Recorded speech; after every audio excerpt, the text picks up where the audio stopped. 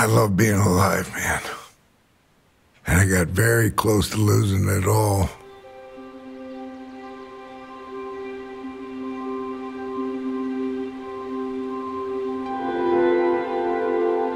I'm doing some exercises, and I notice it feels like I've got a bone in my stomach or something. I felt like I had a bone where one didn't belong.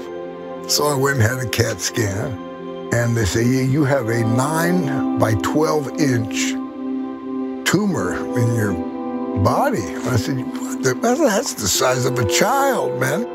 There was no pain, and turns out I had lymphoma, this cancer. They didn't know exactly what kind of lymphoma I had and what that particular chemo cocktail ought to be. So there was some experimentation. And then I got the news. I said, oh, it's working. The thing's shrinking. And I was so happy, and I came back home. And then I get this letter that night from the treatment center that says, there's a chance you have been exposed to COVID. And I said, oh my God. What does that mean? Well, it meant that COVID was going to hit me pretty hard because that chemo that I was getting stripped me of basically of my immune system.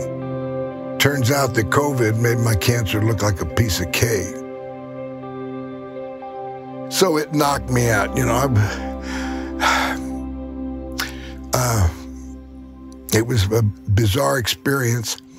Everybody was in, you know, these blue gowns with masks on and visors. It was like being in a Twilight Zone, you know. Very bizarre.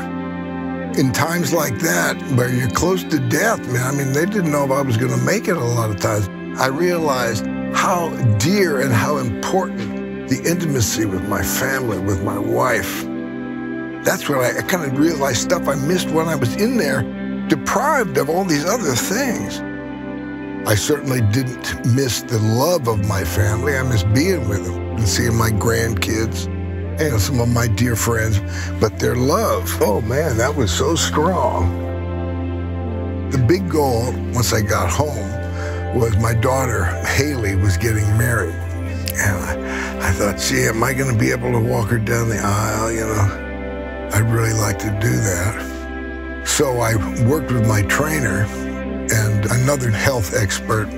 They brought me into physical condition that I could not only walk her down the aisle, but I got to do our wedding dance. Yeah, that was wonderful.